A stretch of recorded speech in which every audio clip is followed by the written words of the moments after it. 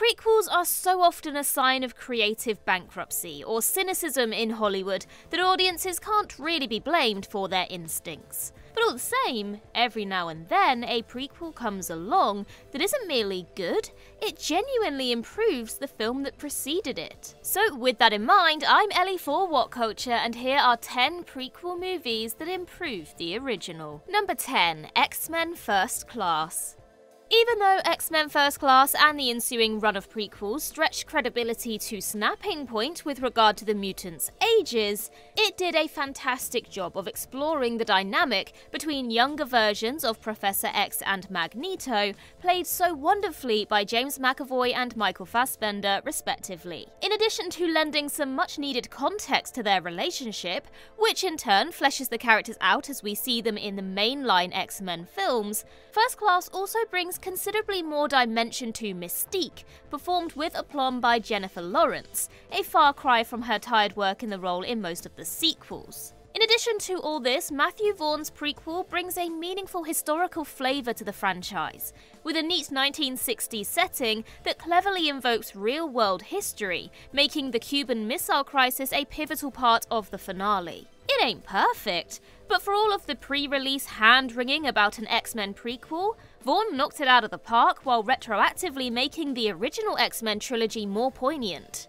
Number 9. The Animatrix.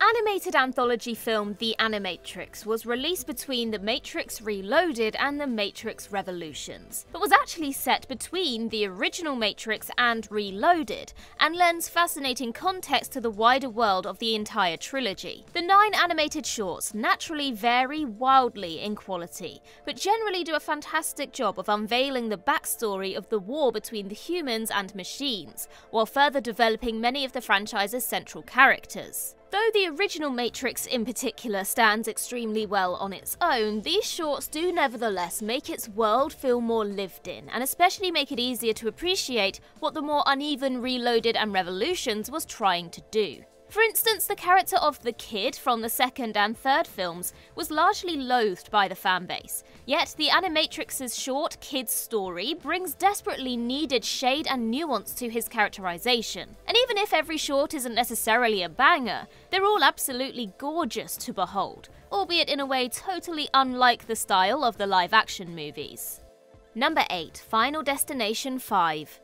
After the aggressively low-effort Final Destination 4, aka The Final Destination, expectations weren't exactly high for the 5th go-around, but credit to the filmmakers where it's due, they pulled off quite the franchise sleight of hand here. The beauty of Final Destination 5 is that it's a prequel in secret. None of the marketing pointed to the fact that it's actually set in the lead-up to the original film, as is only revealed as a balmy climactic twist. Given that Final Destination 5 brought the original run of movies to a close, it quite fittingly closed the loop of the horror quintet by circling back to the original, ending with its heroes boarding the very same ill-fated plane that exploded at the start of the first film. For a franchise about characters trying and typically failing to fight fate, it was a perfect way to cap things off. And in addition to this, Final Destination 5 also introduced a tantalizing new rule for the series, that death cheaters can steal the lifespan of another person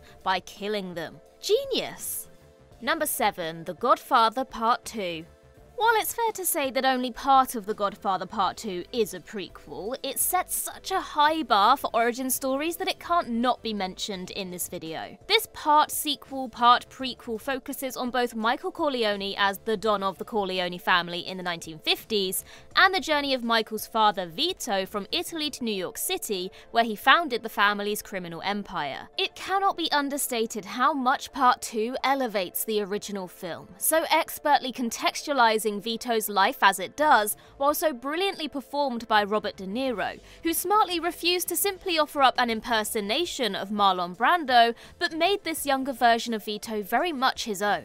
More than that though, juxtaposing Vito's rise to power with Michael's personal turmoil as the new Don, especially with that kicker of an ending, is a sheer dramatic masterstroke. Number 6. Furiosa, a Mad Max saga.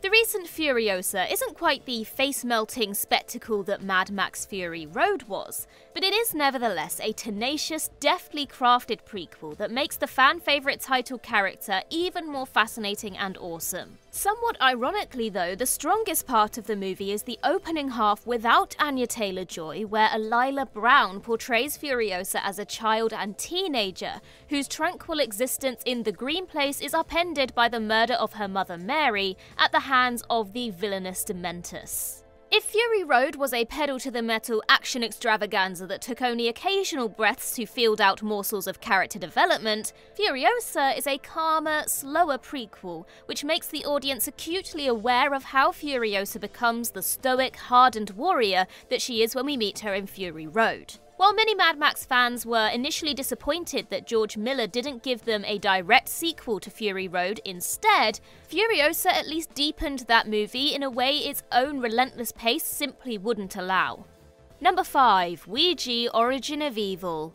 Now, it's fair to say that the bar was in hell when Universal announced a prequel to their deeply lame 2014 horror romp Ouija, which was near universally panned by critics, but scared up a storm at the box office. However, Ouija: Origin of Evil isn't merely a no-effort cash-in.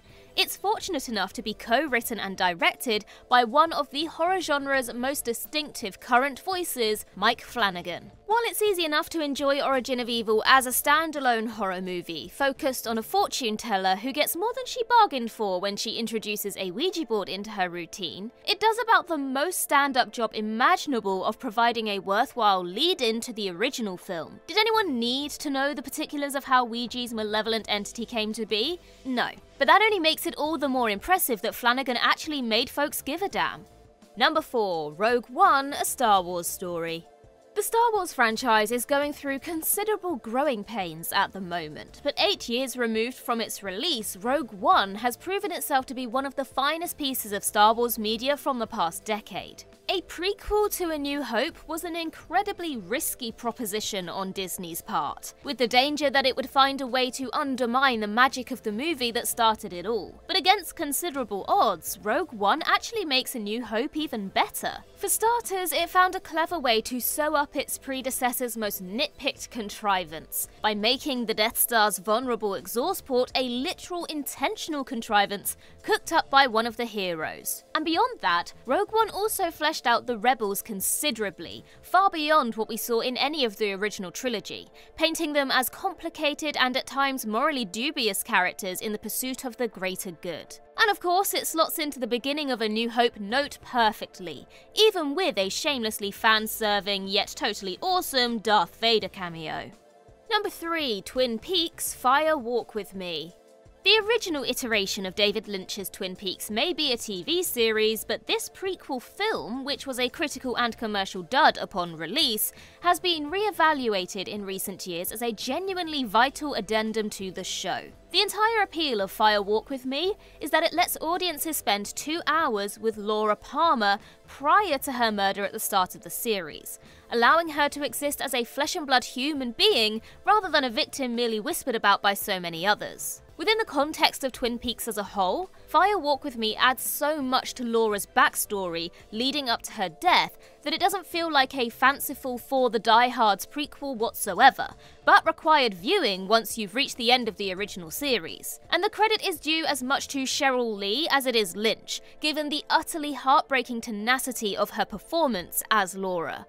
Number 2. Pearl.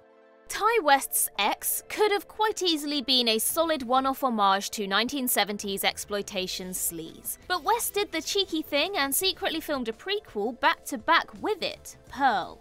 Mia Goth returns to portray a young version of X's elderly serial killer Pearl, who she played under prosthetic makeup in X, whose dreams of becoming a movie star ensure her descent into ultra-violent insanity. The fan consensus seems to be that Pearl is a stronger film than X, for while its predecessor was a gloriously brutal gonzo throwback, Pearl stands on its own 2 feet as an origin story for a deranged killer. With its gorgeous Technicolor style cinematography, and especially Mia Goth's towering Oscar-worthy central performance, Pearl is a rarest of prequels that truly feels like an ambitious step up from its already acclaimed predecessor. For a prequel that was basically only made because West was stuck in New Zealand with the film crew from Avatar: The Way of Water, it's shocking how essential Pearl feels. Number 1. Mamma Mia, Here We Go Again. The first Mamma Mia was frothy but ultimately disposable camp, and is perhaps best remembered for Pierce Brosnan's less than stellar vocals, which numerous critics compared to various breeds of dying animals. All the same, when a second film finally materialised a decade later, and dared to ape The Godfather by being a half prequel, half sequel hybrid, with Meryl Streep now relegated to a tiny cameo, it was tough not to smell the desperation. But surprisingly, the best thing about Mamma Mia Here We Go Again isn't its irresistible title, it's the unexpectedly robust prequel treatment, largely due to Lily James's relentlessly charming performance as a young iteration of Streep's Donna. While the lore of Mamma Mia isn't terribly important, Here We Go Again informs the messy romantic entanglements of the original with charm and humour, while offering up decidedly more consistent musical chops throughout. For a film that seemed destined to be a mouldy, belated follow-up, what an outcome this was. And rumour has it, there's a third film in the works. I guess we'll just have to wait and see how that one goes.